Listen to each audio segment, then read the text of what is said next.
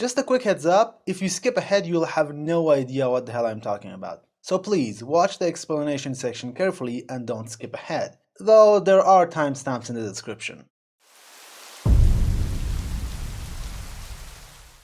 Considering how many primary weapons Warframe has, it is quite difficult to compare and decide which weapon you should use. And I really dislike opinions in such matters. So I've spent the past 4 months working on a system to evaluate weapons as accurately as possible and compare them. Those of you who watch this video will know what I'm talking about. There are 2 kinds of tests: single target and AoE. I have defined an AoE weapon as any weapon that can achieve at least 6 meters of damage radius.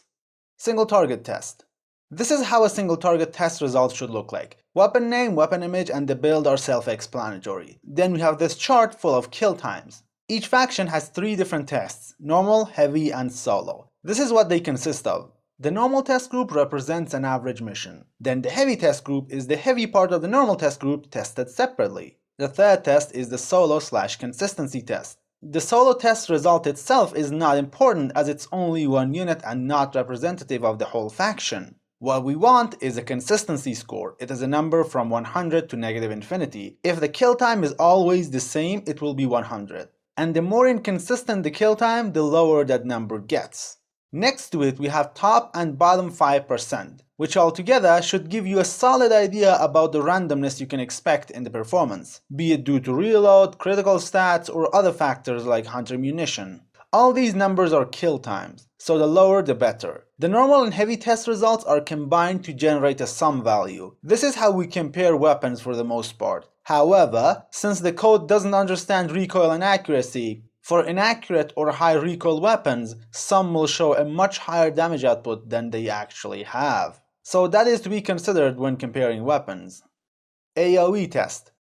Unlike the single target, the AoE test involves only 6 test groups, those being the AoE and solo variant of the 3 factions. Since AoE weapons have fall off, where the enemies are in relation to the impact point is important. So I have separated the units in the normal test to 3 groups. First group are the heavy units, which are closest to the impact point. Then we have the medium units slightly further, and the light units are the furthest. To be exact, they are situated as such. In this test, we will keep shooting at the same point until all enemies are dead. As for the solo test, unlike the AoE test group, which is always body shots, this one is always headshots, unless that is literally impossible. While getting the said headshots may be incredibly difficult due to low accuracy, we will still assume all shots connect. This is mostly for comparison purposes and getting a consistency score. In the AoE test, we combine the normal test values to generate the sum, so it is inherently smaller than the single target test group. Though even if both tests had identical enemy counts, we still couldn't directly compare them, so do not attempt to compare AoE weapons with non-AoE weapons. But as a general rule of thumb, single target weapons deal a lot more damage to their one target than AoE weapons do to each of their targets. Automatic versus semi-automatic. As you'll see later, almost unanimously fully automatic weapons get much better results than the semi-automatic weapons, but in terms of actual gameplay, they're much closer in performance. The reason for this is human accuracy and reflexes. While for a semi-automatic weapon you only have to get the crosshair on target and pull the trigger, for an automatic weapon you have to perfectly track the target for a period of time for it to be damaged. As such, the weapons themselves have been balanced differently, thus in ideal situations such as my tests, automatic weapons get an edge. So refrain from comparing semi-automatic and automatic weapons by their sum alone. From Master Rank 0 all the way up to 7, I'm going to provide builds without any forma or catalyst, with mods that you would expect your average new player to have, and test them on increasing levels from 16 to 40. But I will show what their sum would be at level 40 for purposes of comparison. As soon as we hit Master Rank 8, I'm going to assume you have everything there is to have and test on level 100 enemies. There are 3 mods that I need to address: Hunter Munition, Galvanized Crit Chance, and Internal Bleeding. For the 2 Gauzing Slash, there is a major issue with both their performance and how I calculate kill times. The very first Slash proc happens 1 full second after you proc Slash, and for it to do actually meaningful damage it needs 2 or 3 seconds. Do you know what that means? It means unless your kill time on heavies are above 2.5 seconds, there is no point to Slash. While you may say just stop shooting the guy, how the hell is the code supposed to know when to stop shooting? It is so incredibly complex that I have a feeling it is a much better idea to just go for straight up kills than do backwards math for every goddamn target. And the code has massively sided with me on that point. As for galvanized critical chance, it just isn't sustainable. It is such a massive pain to just keep your weapon useful that even attempting to use it is a wasted effort. Don't even bother commenting about it. Just seeing this mod makes me want to smack the guy who made it. That's all the explanation I had to offer. Feel free to ask me if you had further questions. I do read all comments. Mastery Rank 0. MK1 Paris. Being literally the first weapon you can get in the game, most people assume it is a bad weapon. But of course, it is very capable. If you don't believe me, link in the cards. Pay attention to the two different sum values we have. The top one is just like the chart, level 16, and the bottom one is level 40 for purposes of comparison, as I said before. Burston. If I hadn't made the code to test weapons, I would have never known Burston is this good. It actually surprised me to see that this weapon performs better than MK1 Paris, though only at level 16 and not at 40. But I don't think you will see any level 40 units at Mastery Rank 0, so take from that what you will.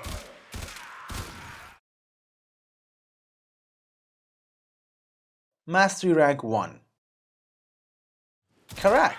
While not as good as the beast that is Burston, it can easily hold its own.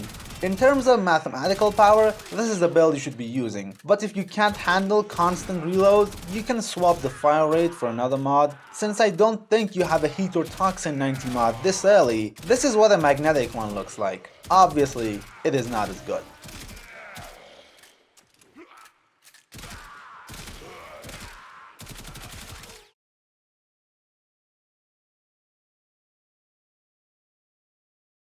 Mastery Rank 2. Boltor. This is the weapon that one-ups Burston. Not by a lot though, but still, being fully automatic instead of burst is quite lovely. I recommend it.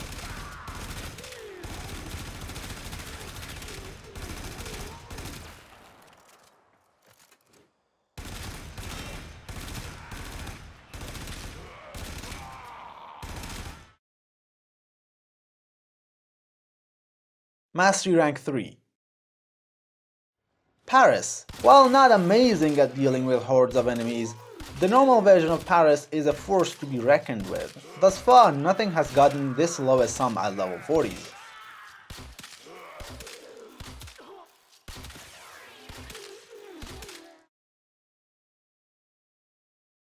Mastery Rank 4. Dera. Shocking.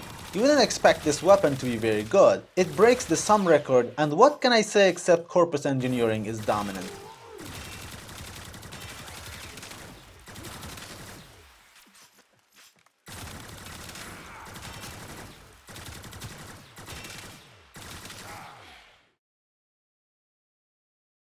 Quanta. Would you look at that? Another corpus weapon here to shock us by breaking the record again. Or maybe not, it all depends on you having a Toxin 90 mod. But if you don't have it, then you should resort to a Heat 90, which performs about 8% worse than a Dera. But if you ask me, it looks a lot cooler, and that's a plus.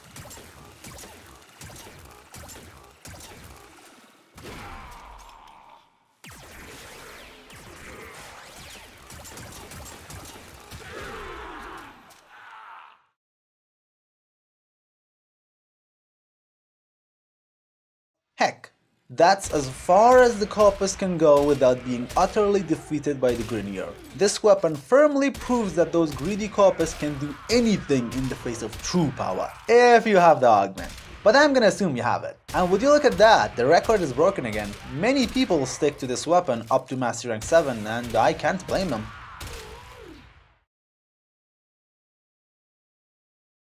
Mastery Rank 5. Dread. While technically it is possible to get this weapon at Mastery Rank 5, most of you won't get it this early. But the sad thing is, even now, it isn't the best weapon. But as far as bows go, it's quite solid. It's a sad story, but while bows do a lot of damage per hit if you land perfect headshots, they simply don't have enough fire rate to be competitive weapons. Ignis. This is the first weapon in the limited AoE category. Weapons with more damage than AoE weapons, but with less coverage. I'll have to test them as single target weapons, but suffice to say, most limited AoE weapons are included since it is quite obvious they deserve the spot. Comb. If this weapon was fully accurate and didn't have that spool up, it would break the record again. But since it has some accuracy issues and a long spool up, which I have not implemented by the way, I am just gonna say it lands body shot. That should be closer to its real performance.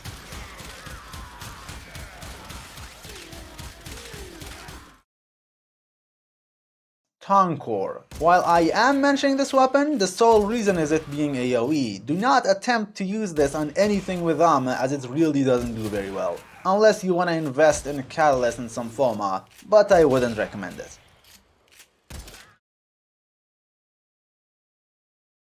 Mastery Rank 6. Rubico, our first sniper.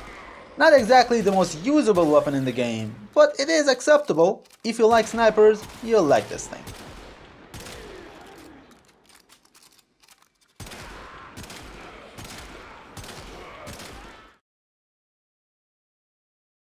Flux Rifle, a very interesting weapon.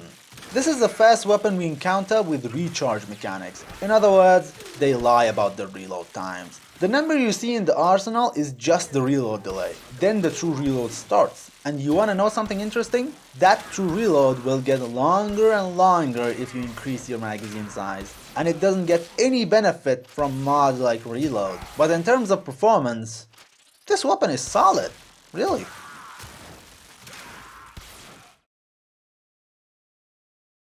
Scourge. This is our first double-staged weapon, which means it will get a lot more status effects. Not that it matters, this thing has two innate polarities, which allow for an amazing build without any forma. Additionally, being a spear gun means you can throw the weapon. Not exactly a damage tool, but hey, easy headshots, am I right?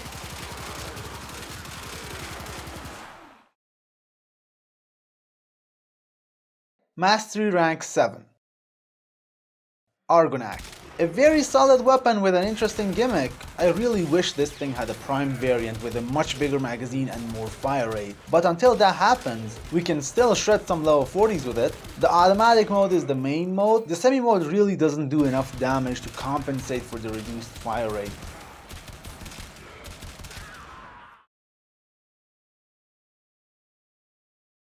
Baza. I am going to mention this weapon, but don't use it unless you want to invest into it. And there is a good chance you might want to do that. I will mention this weapon again at MR8 with a full build. Convectrix. While I haven't implemented this thing's spool up, I can't deny that it holds absurd damage output. If you can handle this thing's playstyle, you will love it. But if you're like me and cannot handle holding fire button all the goddamn time, then you will hate it.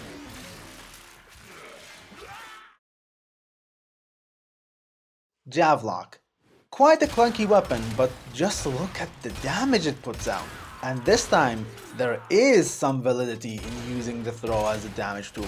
Only against very light units though.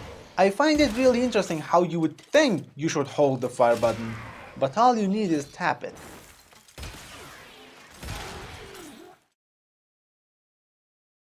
Parasist. It has a similar performance to Convectrix and Javlock, but with a lot more usability. I quite like this weapon. It does have an alt-fire, but in terms of performance, let's just say it doesn't exist.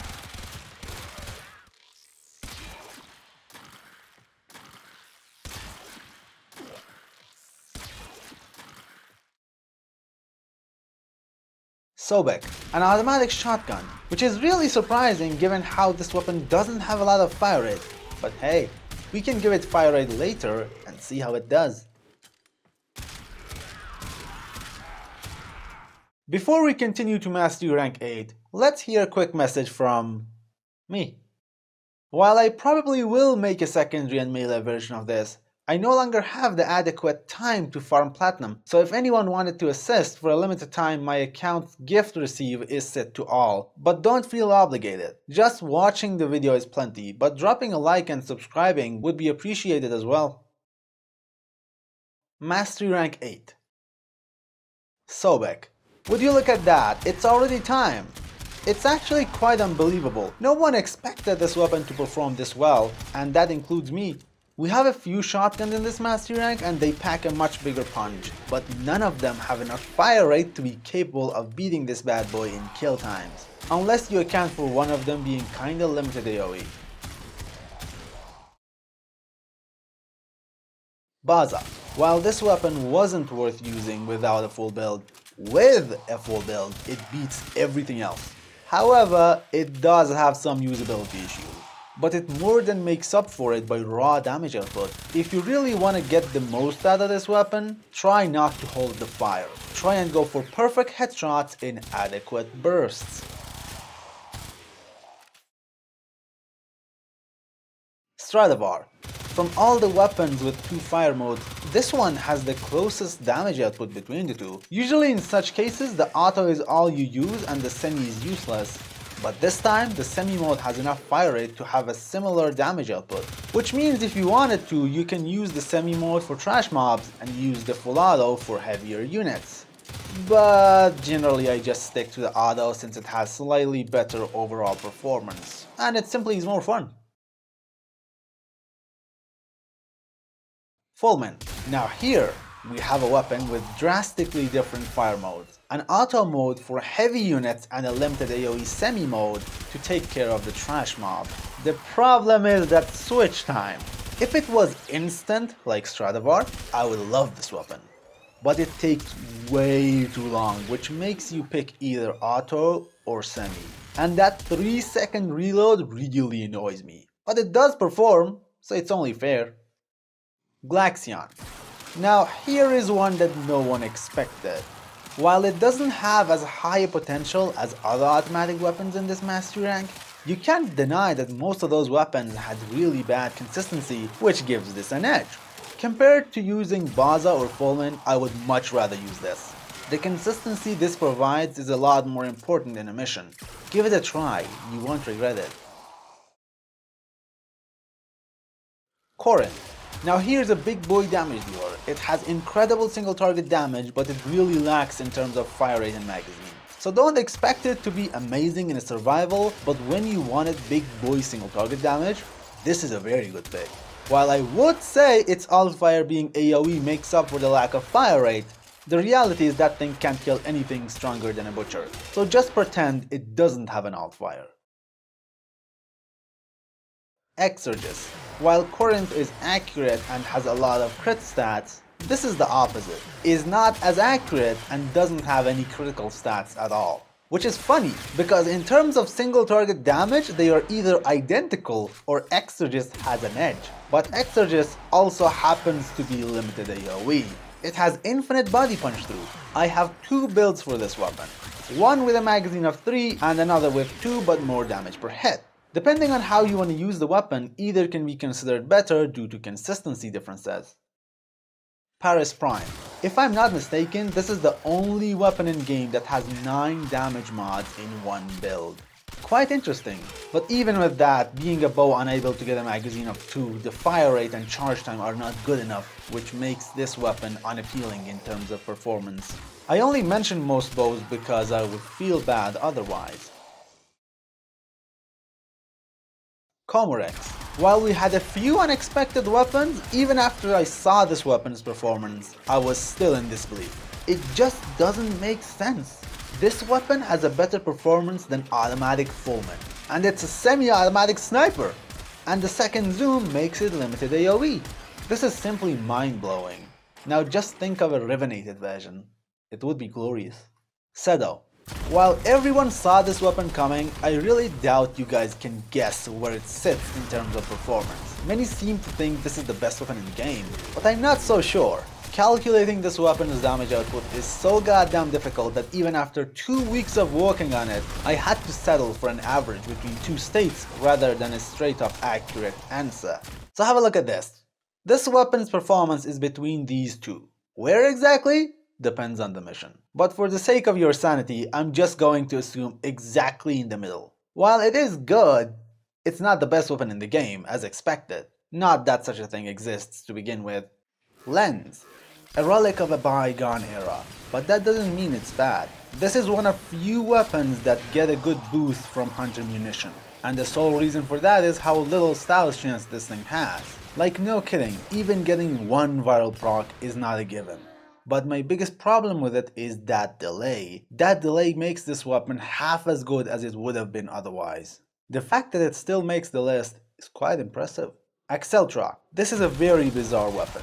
By my own definition, this is not an AoE weapon unless I use primed firestone on it. Unless I have it on, I cannot properly test this weapon. In other words, I have two builds, but I can only evaluate one of them.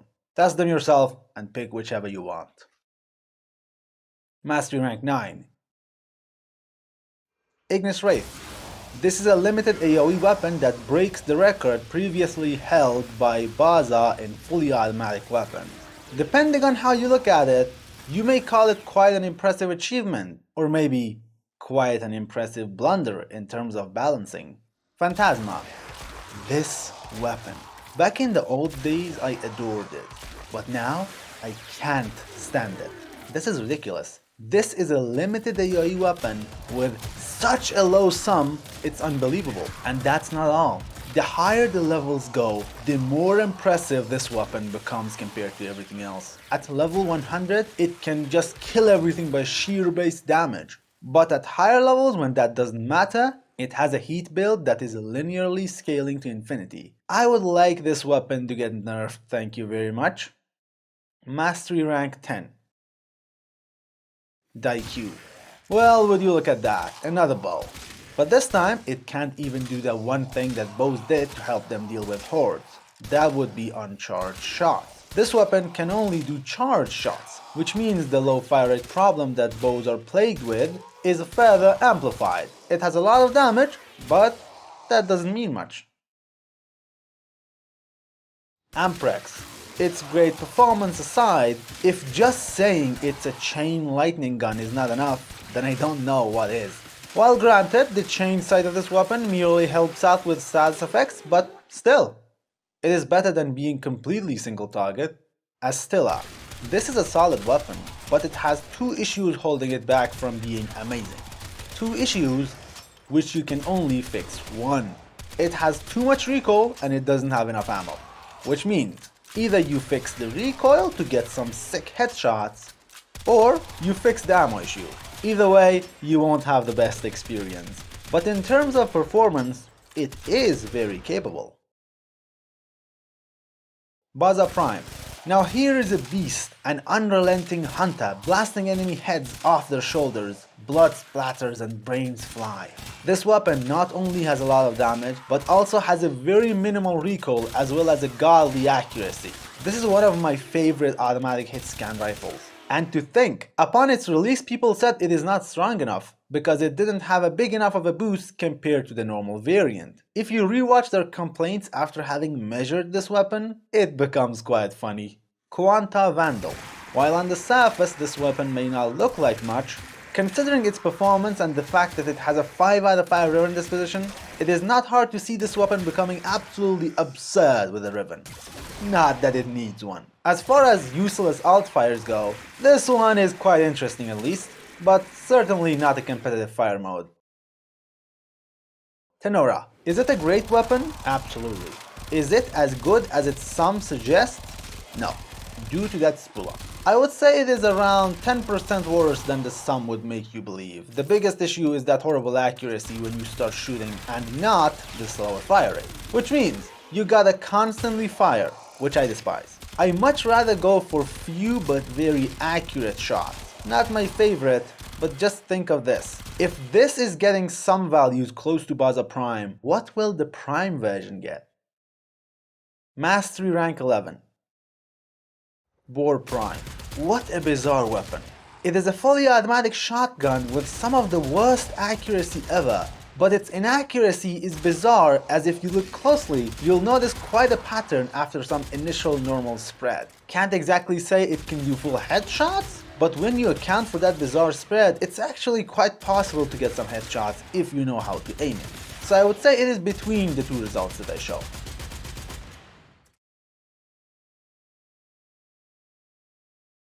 Phage. This is very similar to Convectrix. I really dislike that, and I also dislike this, and its sum doesn't account for its spool up. But if you're okay with this weird kind of spool up, can't deny this thing absolutely annihilates.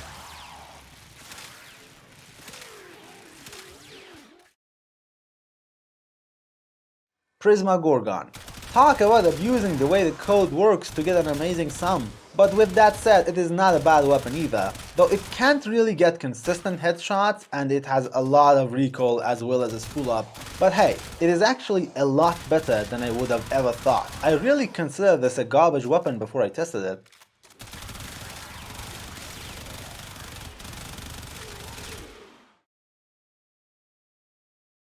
Prisma Grakata. Oh boy, Clem would be proud. This thing is shockingly powerful and has a ridiculous kick to it. Like really, even with a recoil mod, it is still difficult to use it. But the question is, does it deliver? Yes, absolutely.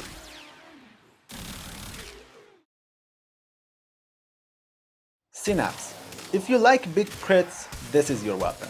It has some absurd single target damage paired with a pretty big magazine, which means you get to see as many crits as you want and watch as anything in front of this weapon just melts.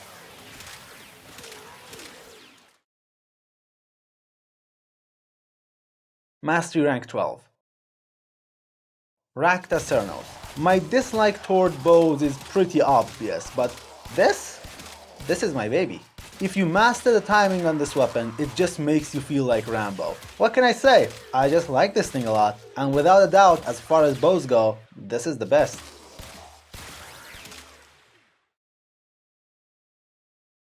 Rubico Prime. It is quite funny that it can't handle hordes as well as Comorex, and Comorex also had a limited AoE fire, but in terms of raw single target damage output, can't say this doesn't perform.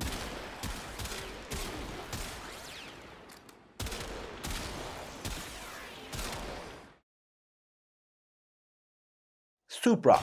I never really thought much of the default Supra. I always thought Vandal was good, but not the base. And here we are. This thing is powerful. I did not expect this.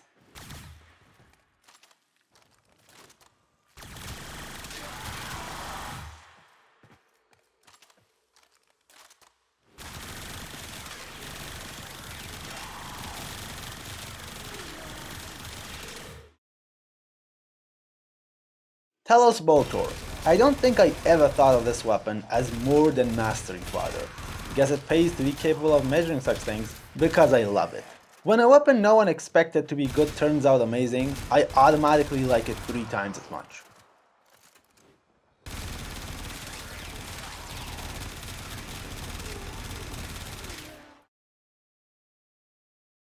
Vacor Heck. Back to back to back. Weapons that I didn't think much of, but this time I couldn't be more wrong. If I'm not mistaken, as far as semi-automatic shotguns go, this has the lowest sum there is. Who would have thought? Not me, that's for sure. Mastery rank 13. Bubonico. This is what Phantasma should have been. It has very similar performance, but that thing was limited AoE, and this is single target with a much better alt fire. This way you can use the alt fire for trash mobs and the main fire for heavy units. Unless you have a bright energy color, in which case you'll go blind instead of killing the enemies.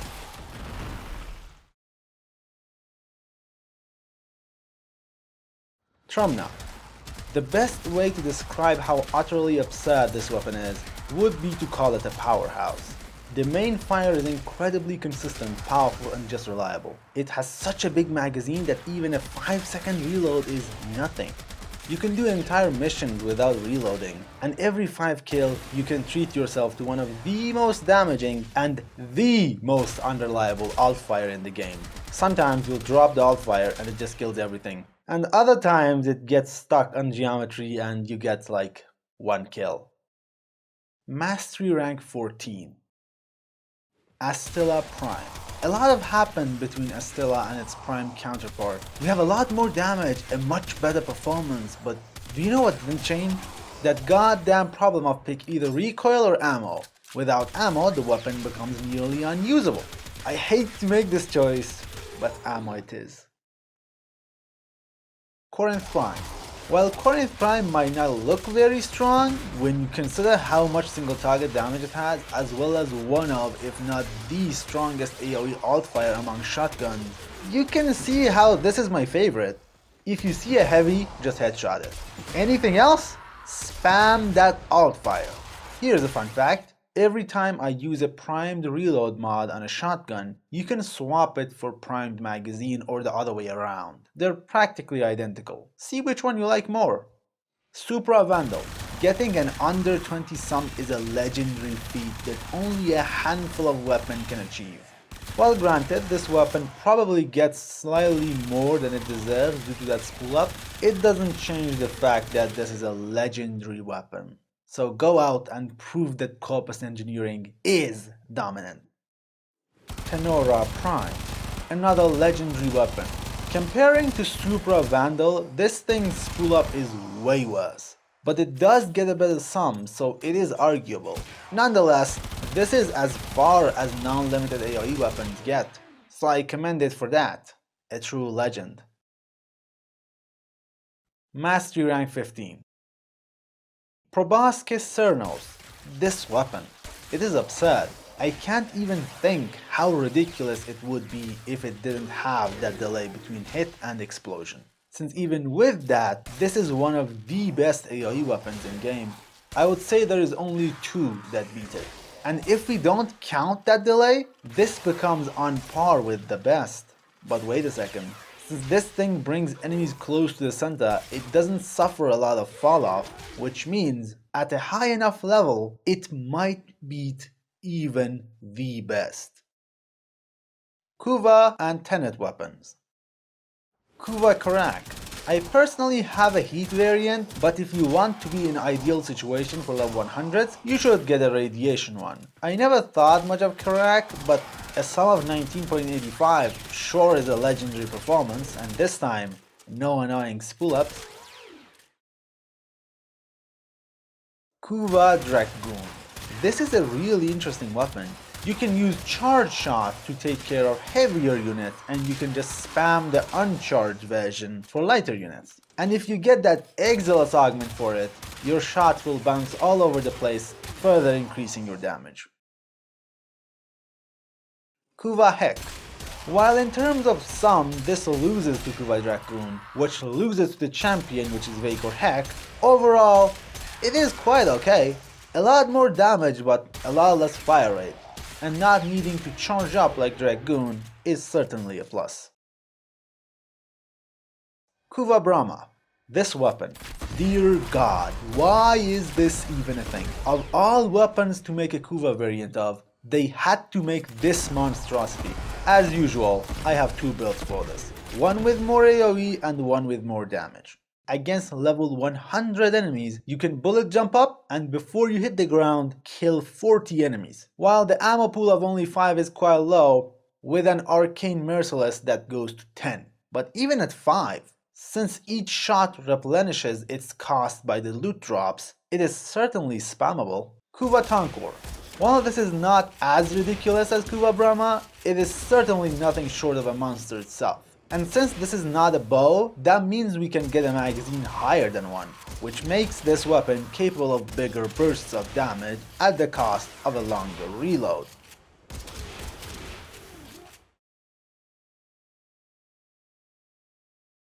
Kuva Ogress. Now this one, I really like it. This is one of the most unique weapons in this game. It has what I would call area denial, which means where you shoot will be a source of damage for a period of time. In missions like Defense, if you keep shooting at choke points, the mission will basically play itself. It is also incredibly powerful at Survival and especially so at Steel Path. Kuva Comb. While I would still say this is way too inaccurate for my taste, there is no denying that in terms of performance, this thing is nearly legendary. The first result is assuming full headshots, and the second one is body shots. Kuva Hind. This is probably my favorite burst weapon in the game. The burst mode is just devastating. It easily makes itself known as the legendary burst rifle. While the other two modes are certainly capable, the burst has the lowest sum, which I can't argue with. It's just brilliant.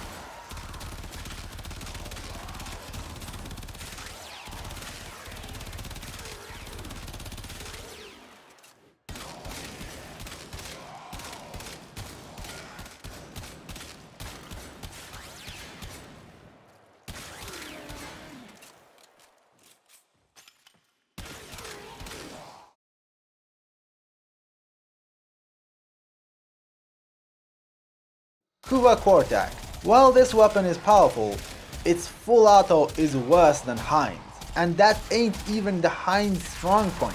But I guess its semi-auto is on par with Heinz, so that's something. But this weapon is certainly not on my favorites list.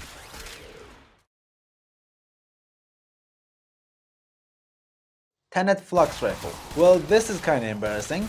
It really makes a big difference when you can measure your builds. For example, if you have a look at my Tenet video, link in the cards, you'll see the absolute abomination of a build that I recommended. But when you test your builds, that is when you can truly see what is the build. And if you ask me, this is the most powerful automatic rifle there is, a true legend. Tenet Tetra. I think I owe an apology to this weapon. In my Tenet video, I really insulted it. And I'm sorry, okay? I'm sorry. This is a near legendary weapon. While it doesn't have as much fire rate as Flux, it certainly hits like a truck. It's kinda a shame that the cheese tactic with this weapon's alt fire is no longer a thing. If you wanna see the glory days, I showed it in my Tenet video. But nonetheless, this thing's AoE is certainly not bad.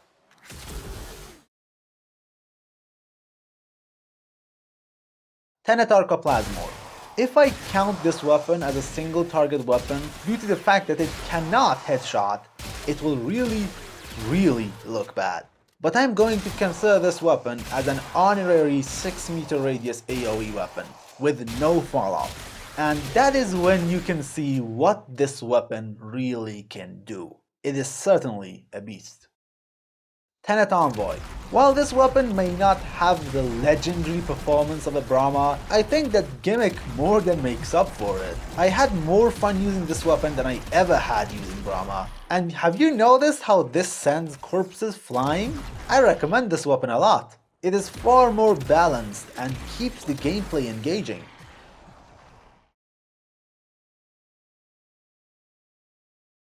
What you saw is the work of 4 months and 14,000 lines of code.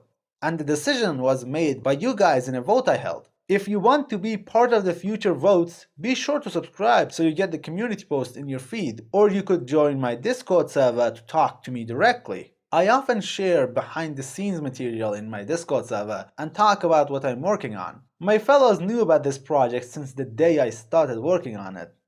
Well, you watched till the very end. May I interest you in one of these videos? Maybe this one? It's my favorite.